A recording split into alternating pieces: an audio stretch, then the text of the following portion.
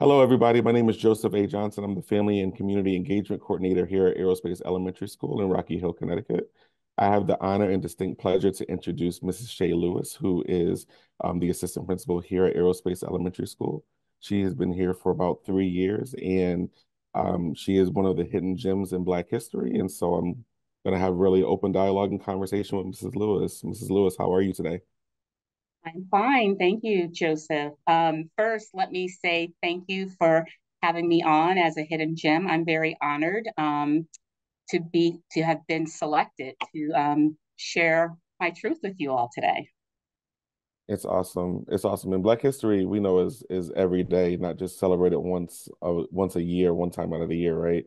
And so to acknowledge those who are paving the way, for people like myself and in the roles of leadership that we both, have with you being an assistant principal and me being a faces person, it's definitely pioneering a journey.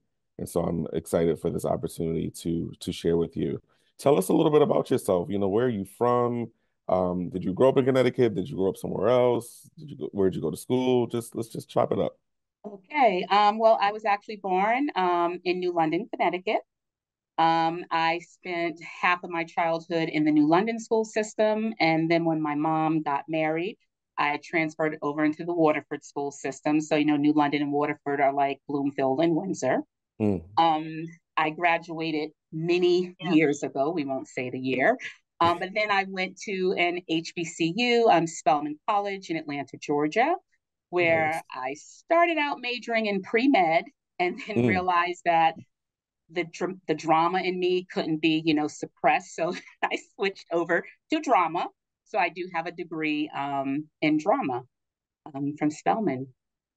That is awesome. I've always wanted to get the full HBCU experience. I know Spelman is an all-girls school, and I think their counterpart is Morehouse, which is down the street.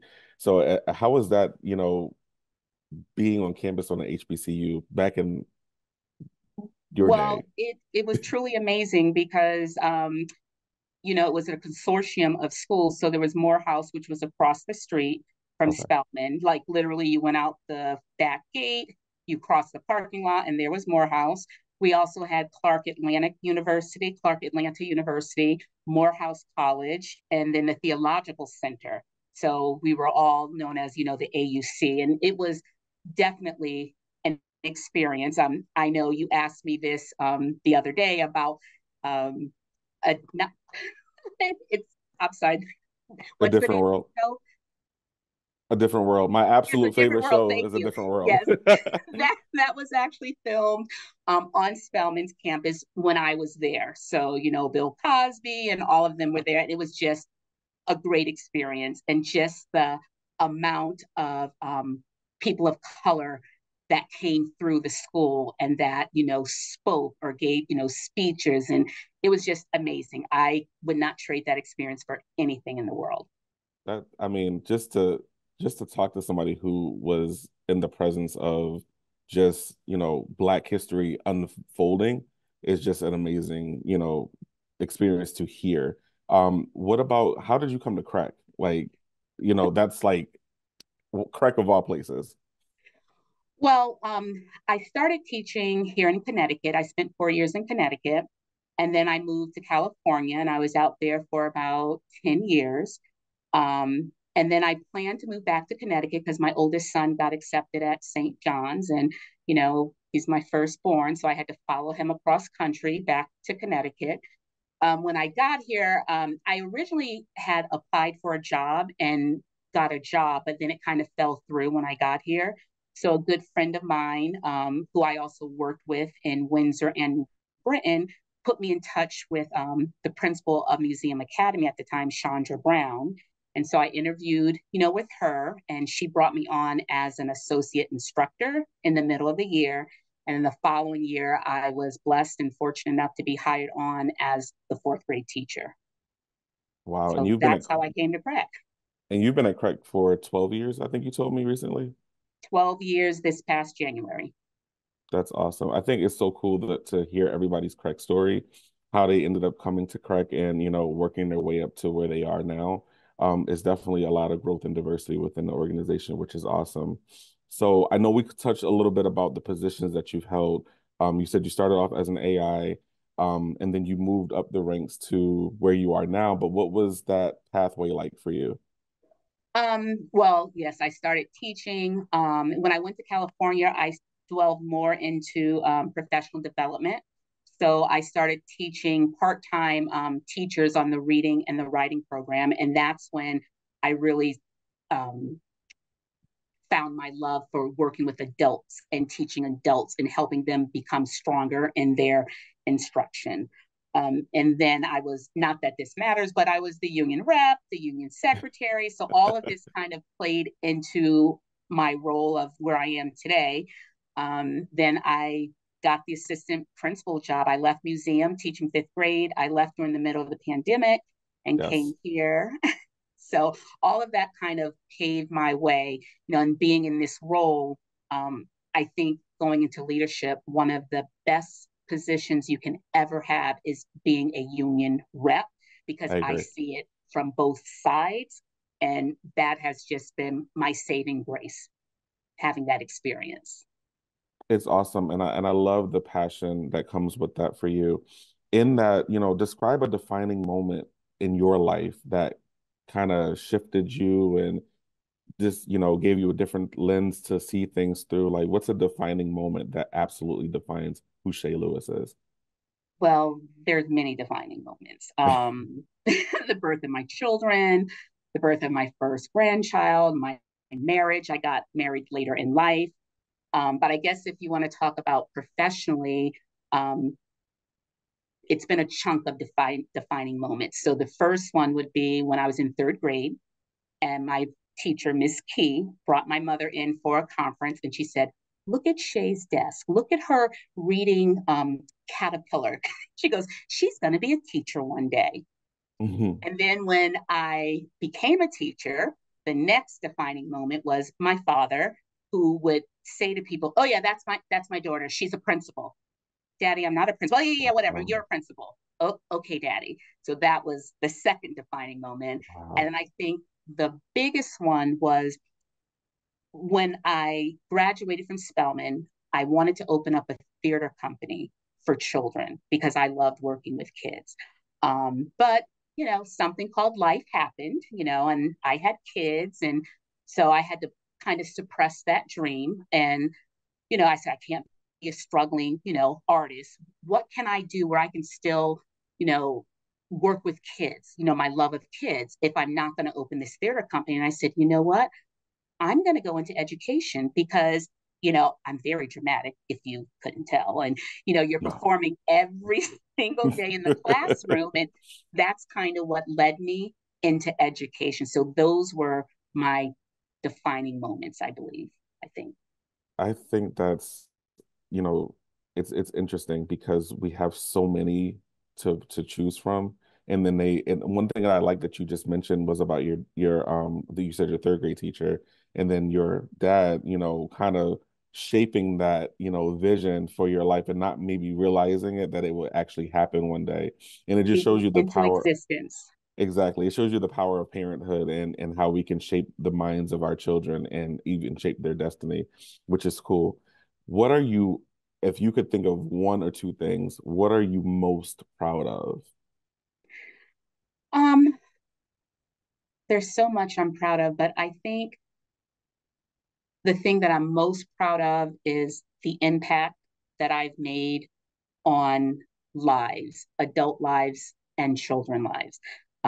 I think being in this position, a person of color, when there's not a lot of people of color in the education field to begin with, to Yeah. have students be able to look at me and say, I can do it, to have staff members look at me and say, wow, we finally have, a person of color in this position.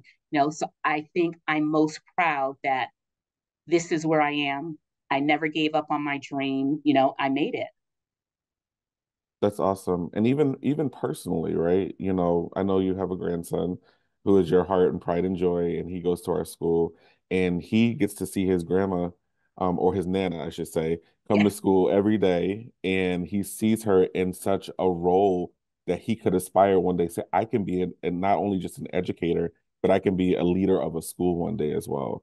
Yeah. And I think that's really, really good as a young, African American male that he is and man that he will be one day. Keeping the mindset of the administrator role, what are some of the challenges?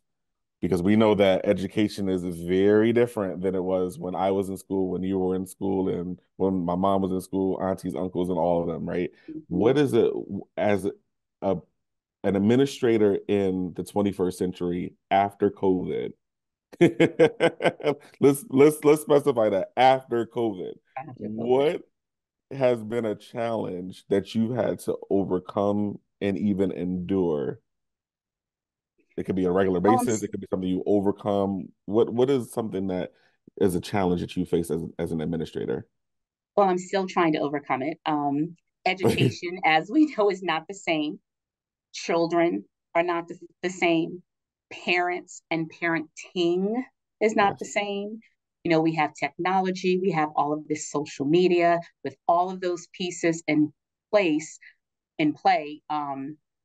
It's challenging to be able to support my teachers with all of these demands on them, to support them instructionally, but also to support them emotionally for themselves. Yeah. Making sure that, yes, this is a difficult job, but you still need to take time out for you. You are a mother, you're a father first. If you're not well, then you can't, be well with your kids. You can't help them unless you're helping yourself. So that's very challenging because, teachers are workaholics and they give and they give and they give until they can't give anymore. And Yeah. we often forget about ourselves because it's always about our students. So that's the challenge. Because the students become almost like your second set of kids. And Yes. so it's easy to become, that mom figure or that dad figure in education because they become a part of who you are, and especially if you are a mother or if you are a father, it's just a natural instinct for many, and it's not easy. And I think you do a really good job at that. Thank you. Um, you're welcome. What are some things that you enjoy doing when you are not at CREC? Well, I love spending time with my family. I love spending time with my little pumpkin, little Mr. Trenton, my grandson. But my husband and I, we love to go to comedy shows. So we always go to the Funny Bone, any comedians that come in, we try to get to a comedy show as much as possible because laughter is the key. Laughter is definitely the key. I think we laugh a lot around here too, because sometimes it helps to keep us from, losing it. But it's a positive, it's a good thing to laugh. What are some traits that you believe great leaders should have? Um, it's funny because I had to answer this question. I was actually asked to write an article for a national magazine, NAESP, and Mm, it was on the traits of, good leader, assistant principals. And I said, and I believe this, empathy, servant leadership, and collaboration. There's so many more traits that, make up a good leader, but, empathy, being an empathetic listener, paying attention to what teachers are and aren't saying and being able to listen without bias. That's the trait of a good leader. Servant leadership, my role as a servant leader is not to be the one in charge and always providing the rules. My role is to go from one of asking to having people ask of me, you know? yeah, And then collaboration, that's key because, you know, well, the old saying, it takes a village. Well, we as a school, we're a village, but the village is not just me, you, and the staff. The village is everybody, the families, the community, and every single person in the village has a vested interest in the success of the students. So to me, those are the three the three for me, my top three. There's many others, like I said, absolutely. transparency, But those to me are the top three, especially being a servant leader, being humble. I think that's a great aspect to glean from too, because a lot of what we see in our culture is we don't see a lot of the servant leadership. We see a lot of the transactional leadership. And to from being somebody who you are to be a servant leader, to serve, the willingness to serve others is very noted and very a very good attribute that you carry within our school. Before we wrap up, I do want to ask an off the cuff question because you know how I am. Oh, geez. If you could come up with the title of a book, right? If you wrote a book, you know, about your life, it could be real simple. It doesn't have to be a lot of, whatever is, right? What would the title of your book by Shay Lewis be? Transparency and integrity, because those are Transparency. two things that I live by. As you know, being transparent, I'm transparent in everything that I do in my personal life, in my professional life, and having integrity. I pride myself on having integrity. And so that would be the name of my book, Transparency and Integrity. I know it's a weird title, but No. those are the two things that I think sum me up the best. I like that, Transparency and Integrity by Shay Lewis. Make sure I get a copy of that, an autograph signed copy as well when it comes out. New York Times bestseller. Well, there you have it, everybody. This has been a moment in Black history. My name is Joseph A. Johnson. It was awesome to talk to my assistant principal here at Aerospace Elementary School, Shay Lewis, in this moment in Black history. We love you guys. Peace out. Thank you.